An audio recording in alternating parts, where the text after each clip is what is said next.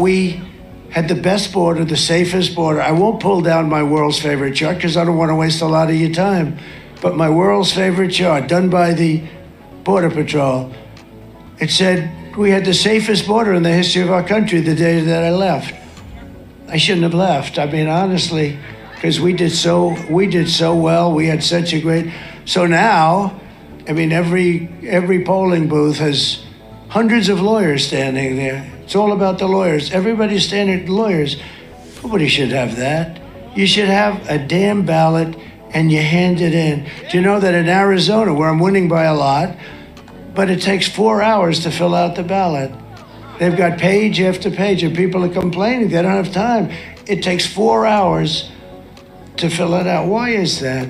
Why is that?